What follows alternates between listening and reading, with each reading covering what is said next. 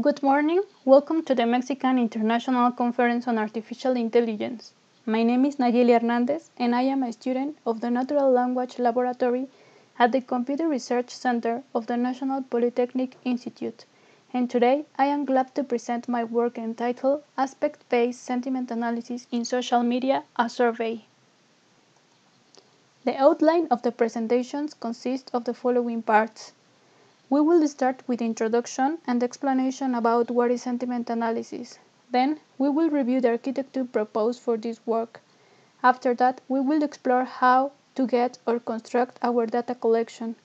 We will look at several techniques for pre-processing text. Then, we will review the steps to obtain aspects in a text and different techniques for classification. And finally, the conclusion of this work.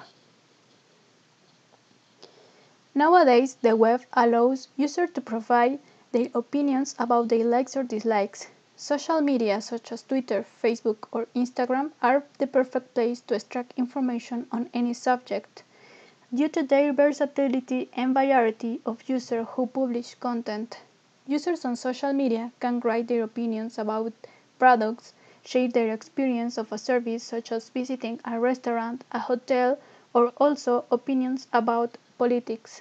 The opinions that are in social media become important because currently a lot of organizations use the analysis of public opinion on this media to make decisions or improve the popularity of a product or a service. The analysis of public opinion constitutes an essential task in the analysis of a person's behavior, which can be summarized as sentiment analysis. Liu et al. Define that sentiment analysis or opinion mining is a computational study of people's opinions, appraisals, attitudes, and emotions toward entities, individuals, issues, events, topics, and their attributes. There are three levels of analysis, which are document level. It classifies an opinion document like a product review as expressing a positive or negative opinion or sentiment. It considers the whole document as the basic information unit. Sentence level, it classifies individual sentences which constitute an entire document as expressing a positive or negative opinion or sentiment. Aspect or entity level, the main idea is to break down the text into aspects, attributes, or components in a review and then allocate each one a sentiment level. With this type of analysis, we get the most out of our data. It is important to mention that for this presentation, we will only talk about the aspect or entity level. The architecture proposed consists in four main modules, which are the following. Data collection, where a specific set of opinions and review for social media will reside. Preprocessing, in which we are able to use several techniques to treat the data, like tokenization, lower casing, or stemming. Aspect extraction, where we will extract the most important aspects, attributes, or components of a review. And classification, where we will use an supervised or unsupervised machine learning algorithm to fit a model with the objective of classifying the entities of a review into a positive, neutral, or a negative sentiment. I will explain each of these modules with more detail on the next slides. For data collection, we are able to create a custom database with a specific topic using other applications or tools for retrieving the information. For example, using Twitter API in Python to find a specific topic, like in this slide, we search the words refugees in Germany, and with the tool we retrieve the last 10 tweets, and using tools like this API we are able to create our own review database. We can also use an existing data collection on the web.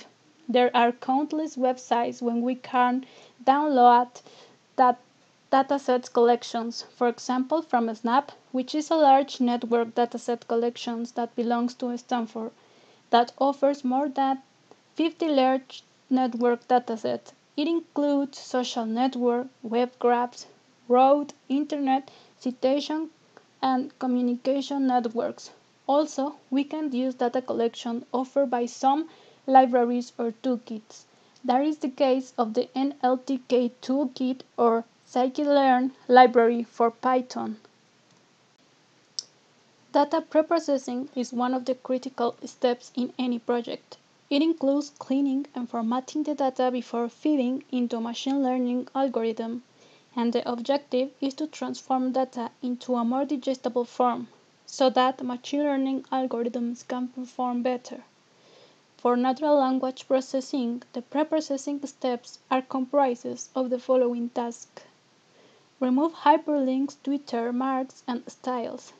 Since we have a dataset collection from social media, we would like to remove some substrings commonly used on the platform, like the hashtags, retweet marks, and hyperlinks. For example, we have a tweet, "My beautiful sunflower on a sunny Friday," and as we can see, it contains Twitter marks and hyperlinks. So after applying the process of removing these hyperlinks and hashtags, we obtain the next text in blue, in which we only keep the meaningful words, and we remove those strange characters that do not provide us with valuable information and that could make our algorithm fail.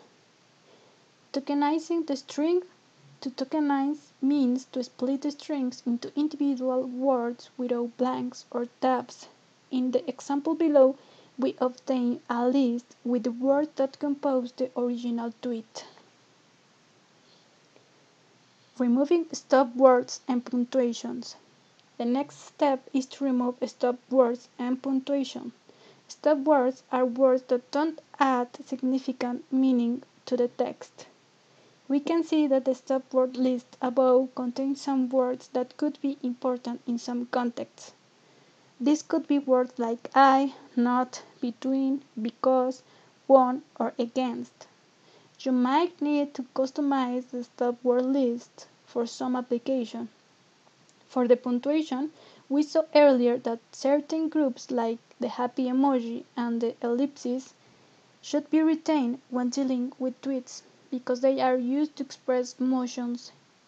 In other contexts, like medical analysis, this should also be removed. Stemming is the process of converting a word to its most general form or stem. This helps in reducing the size of our vocabulary.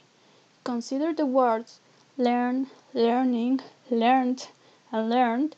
All these words are stemmed from its common root, learn. However, in some cases, the stemming process produces words that are not correct spellings of the root word. For example, happy and sunny.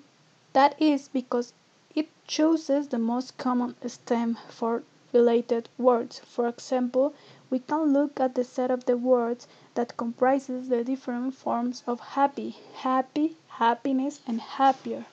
We can see that the prefix happy is the more commonly used.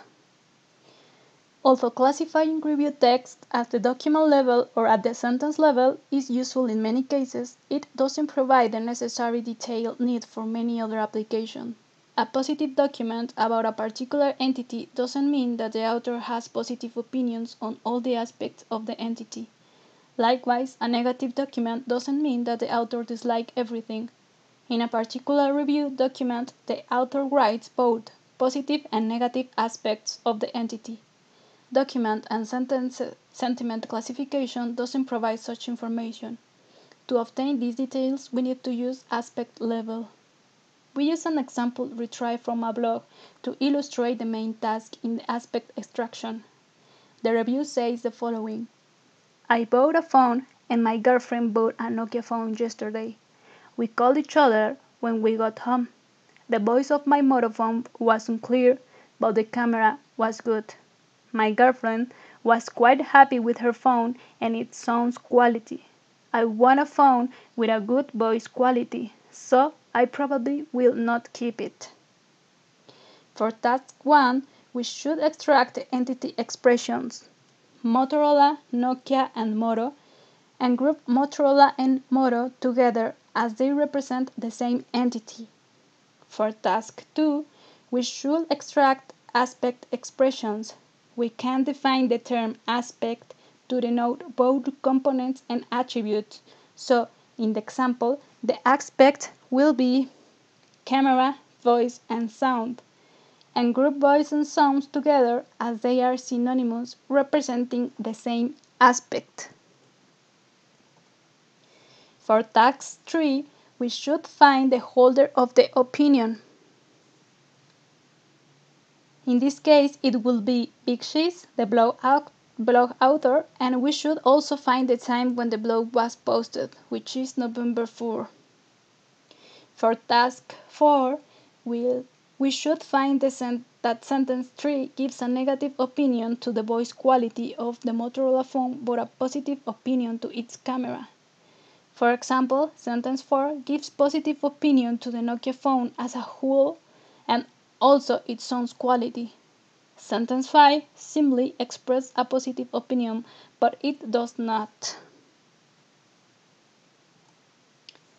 For task 5, we should finally generate the following 4 opinion quintuplets, where the aspect should be classified using a different technique in a positive or negative sentiment. We have Motorola voice quality negative by Big Cheese on November 4, and Nokia voice quality positive by Big Cheese girlfriend in November 4. For classification, our main task is determining the orientation of opinion expressed on each aspect on a sentence.